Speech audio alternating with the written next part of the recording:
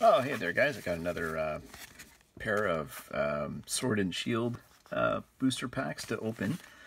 Basically, I bought this blister pack several months ago, and I just had it sitting in my collection, and I decided that I should open it now for you guys.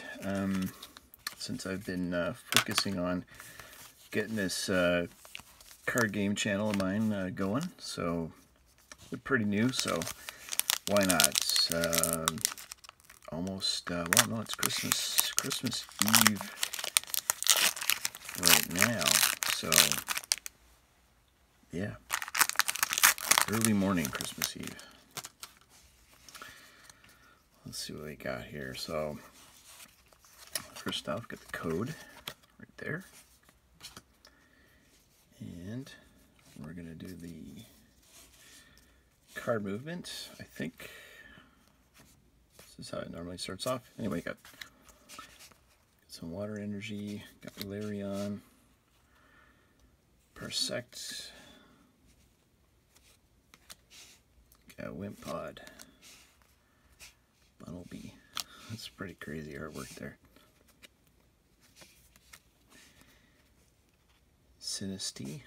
It's hilarious. And, whoa, that's great.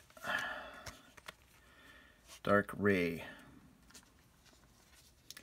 for our holo rare. It's very good. Okay, so that was the Darkness Ablaze pack. Let's check out the regular Sword and Shield pack. I don't know about you guys, I got all my Christmas shopping pretty much finished, but I may actually go back and pick up some more of these Fates Collide packs that I found. I only bought 2. They said you could buy 3. I just said, nah, 2 is good enough for me. But now I realize that I should have grabbed another one. So I'm going to, just before everything gets locked down again, I'm going to go back and see if I can buy a few more. Energy, we got Hitmonlee, Rare Candy. Here's a Lucky Egg. Here's Pikachu. I don't have like a whole pile of packs, so I'm just taking my time. Mudbray. It's like one of those My Little Pony cards. And for the last one, great, we got another holo. This is the Galarian Berserker. I like that.